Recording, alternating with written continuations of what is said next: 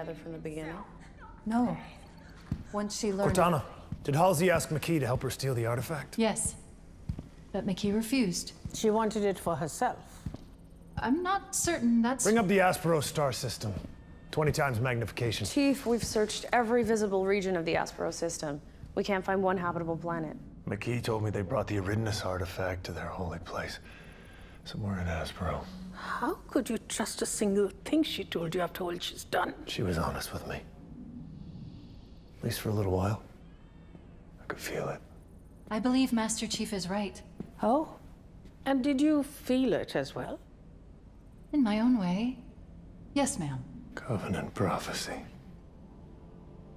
The halo is meant to be revealed where the stars sparkle like glass. A tad poetic for the Covenant, don't you think? I don't think it's poetic at all. I think it's a clue. Cortana, what's the system's gravitational field strength? Interesting question. There are several fields. Aspero is an unstable system surrounded by an artificial dynamical network of what appear to be cosmic strings. Gravitational lensing from the strings warps and scatters the light coming from within the system, creating a kaleidoscopic effect. From our point of view, a planet would appear more like fragments.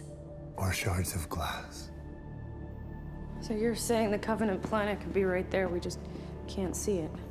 Not until we're actually there. I'll send the Marines. 12 battalions. Admiral, you send 10,000 Marines, you lose 10,000 Marines.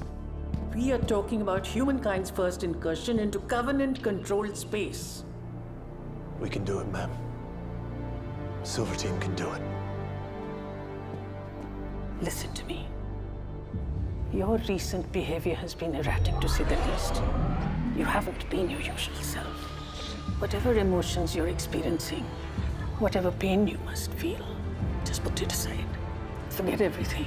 Do you understand? When you walk into the battlefield, John must no longer exist. Only the Master Chief.